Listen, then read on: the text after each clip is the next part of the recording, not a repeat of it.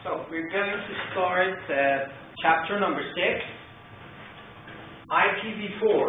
As you know, we've got two types of IPs, v4 and v6, but we're not going to discuss about v6 now. So we're just working on IPv4 now. I've got just some brief description about the things that we're going to have in this chapter. Explain the structure of IP addressing. So who can tell me what is IP address? You should remember something. What is IP address? I've told you.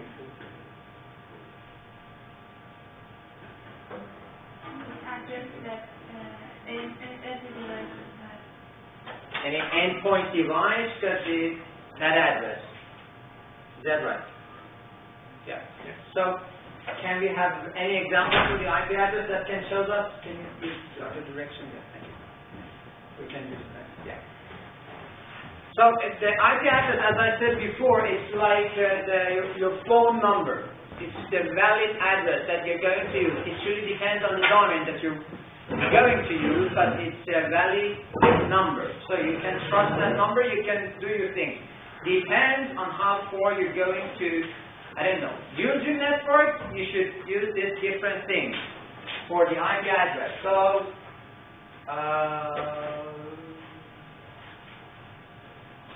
let's just go further and find the weird thing. It's just a review. I showed you before that we've got the IP address. If you've got any problems with these fields, please ask me. But I already covered all these things in the previous session. But some of you are new now. So if you've got any problem, you can ask me. I can just give you some brief description. First of all, we've got the IP address for the system. The IP address is the place that you are in the network. I told you again, this depends on the size of the network. So, which type of the IP address that you're going to use, it depends on the network. And then we've got a subnet mask. What is subnet mask? So, I told you that the IP is the same as the phone number. Okay, that's all. It doesn't do anything more than that. So, and the subnet will be something. Yeah, it is something that I told you. Told them that it is something. It is something that you can calculate the size of your network. That's why we use the subnet. So you can understand what kind of network are you going to use and what is the size of the network. Are you comfortable there? You can also come and see here if you want. Yes, sir. Oh, okay. Fine. Excuse me? Yeah. Is it important to measure the size of the network? Yes, it is important. What's the point? Yeah, you are sitting in this class, so there are about 50 chairs here. Can we, I don't know, have 200 students here? Can we? No. No, it's not possible. Why? Because of the size of the room. So if we need, I don't know, the place for 200, we have to first of all think about the place, then invite people to that place. So if you're going to make a network, you have to understand what size of the network are you going to build. Then you can decide what size of the IP and what things that you should write in the IP or subnet field. Okay. That's the reason that is so important for you. Okay. Subnet mask. That is one of the key things about it. This is your address. This is something. Yeah. That helps you to understand the size of your network. Right. Okay. We're going to talk about why we need that part, but it's just something. Combination of these two will give you the size. How we're going to find out. Okay. Then we've got a default gateway. What is it? That is the way out of the local network to the internet, kind of. If you're going to take information and send it somewhere out of your local network, you need this gate. You need this default gateway to get it.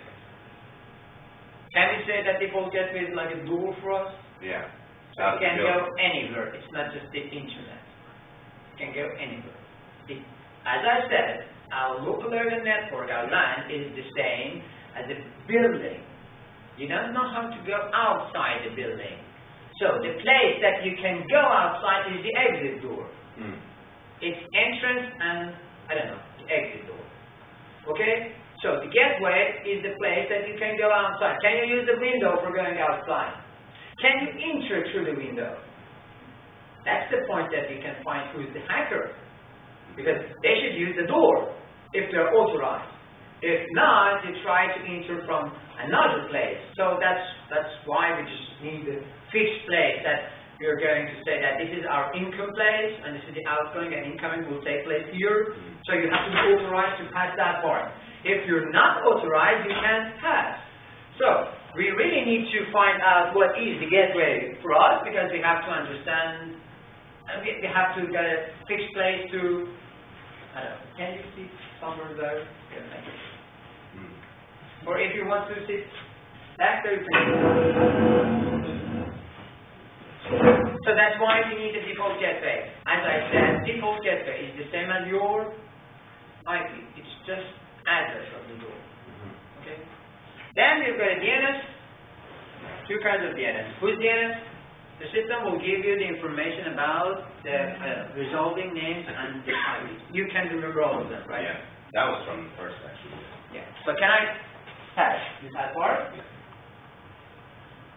So as you know, the IP is divided in 4 parts, 4 octets. It means that we've got 8 bits here. So because we've got 10 fingers, that's why we're using decimals here. But it's not really work with decimals. So that's like you can say that's binary. Okay. Any problem with this part? No. So as I said, IPv4, that we can say IP. That we're not going to say the version 4 anymore, so that's IP.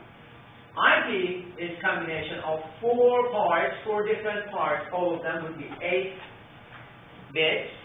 That we've got 32 bits then. So that's the address. So, as you know, this is a copy paste of the book thing, so you can click in here and find out what. But we've got 32-bit addresses. So that's the address. Okay? We've got an octet, each of them, or 1 octet because they are scale of 8 in the decimal things. So we've got host, could be this part, could be this part, could be this part, could be this, no, not whole of it, but it is just some part of the octet will be the host, some other will be network. That's really important for us. Which one is the network, which one is the host. How can we understand that? Combination of IP and subnet. Octodecimal